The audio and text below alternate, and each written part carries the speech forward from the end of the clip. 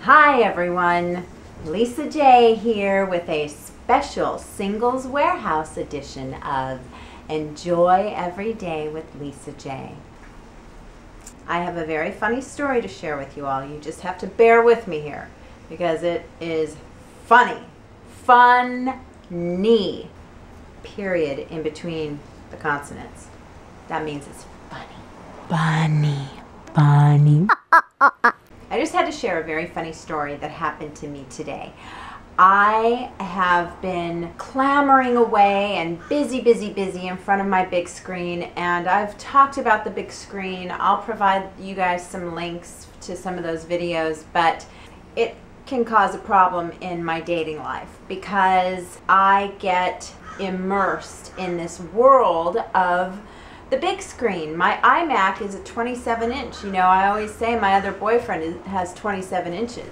And that's because I'm constantly sucked into this big screen experience and all the oohs and ahs and the colors and all of that. Anything, you know, online, videos, editing, writing. I've got my book, I've got my vlogs, I've got my blog, I've got, you know, clients, my PR clients, all kinds of stuff going on, and it's all behind the big screen. So I'm sitting here working, it's a Monday, and all this kind of stuff is going on. It's pretty publicly known out there that I've had some surgeries related to the BRCA, or the BRCA2 genetic mutation for breast and ovarian cancer.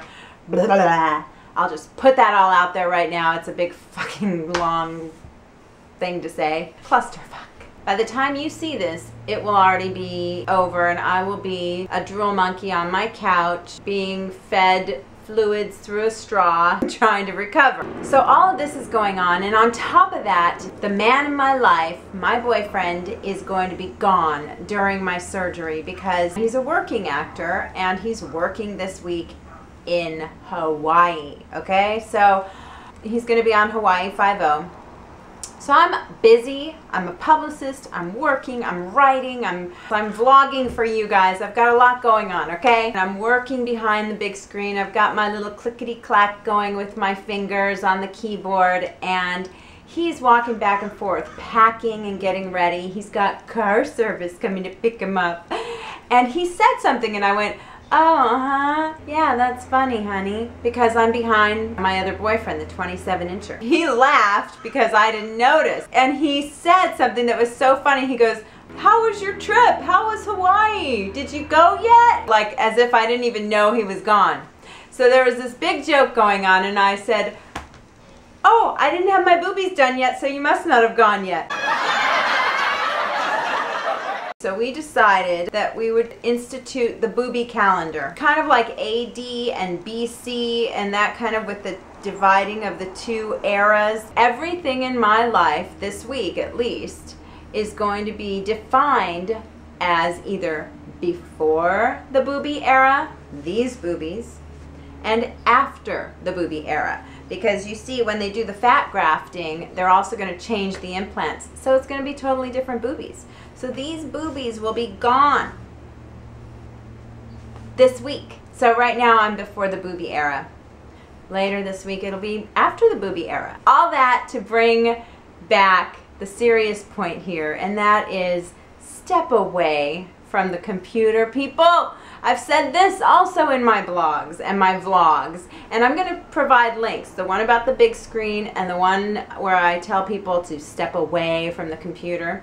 I'm going to provide those, so it'll help shed light on why it's important, because you need to pay attention to people that actually care about you, because those people on Facebook that are posting the pictures of the cute little puppies and the kittens and the farm goats and, you know, whatever, they don't care that you're gonna go and get your boobs taken out and fat put in and stuff.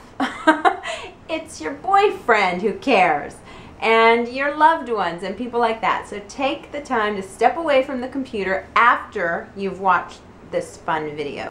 Let's get our priorities straight. That's it. I hope you guys have a great day. I hope you have a great week. I'll see you in a couple of weeks on Singles Warehouse, and I'll see you next time here on my vlog. Bye.